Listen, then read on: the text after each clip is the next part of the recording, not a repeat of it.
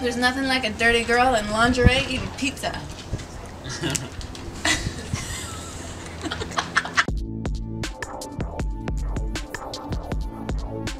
The video for Final Warning is actually a totally different twist on the song, because the song, you would listen to it and think that I'm talking about my boyfriend who's cheating on me. But in the video, what actually happens is I'm the mistress to this dude who's married to another woman, and I'm mad that he married this other woman instead of me, kind of thing. So the concept of the video is that he tries to murder me because he wants to get rid of me, because he doesn't want his whole life to fall apart because he's got this mistress, and he botches the murder. So then I come back and I actually confront him in front of his whole family at his birthday party, like this. This is your final warning. There's a dark cloud overhead. This is your final warning. Just remember what I said, 'cause someone's gonna get hurt. The concept of this video was a total surprise to me. It came through the treatment that Brewer wrote. They're a young directing couple of brothers. You get the whole table in frame.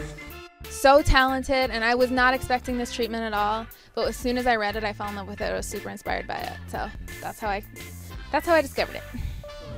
Oh, fantastic. Making is this love. part of the fantastic night? Well, the bra and underwear is. Well, yeah, you look great. We were getting it on. Yeah, what do you guys see what I'm wearing underneath? I'm wearing the same thing, actually.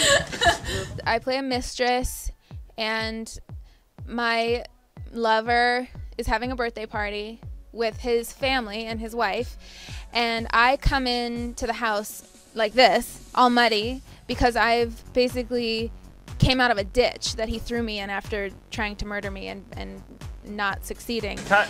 I walk into the house during this party, crash the party, everybody freaks out, and then what happens is he tries to finish me off for good. What should I do? I don't know.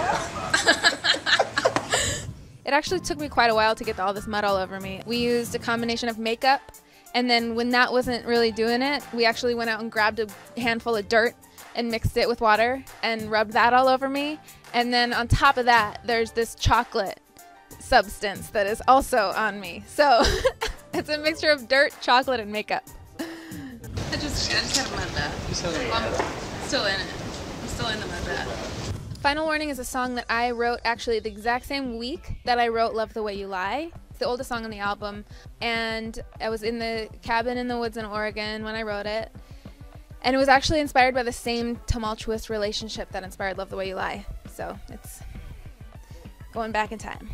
I would say that Final Warning is definitely more representative of the rest of the album, sonically especially. The more soft tone of the vocal and the melodic and minor, chord changes and stuff like that, I think definitely represents the album more. Come On Let Me Ride was a very fun breath of fresh air for me, because most of the stuff I do is really dark and, mellow, but you gotta change it up sometimes.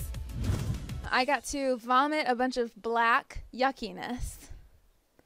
It was awesome.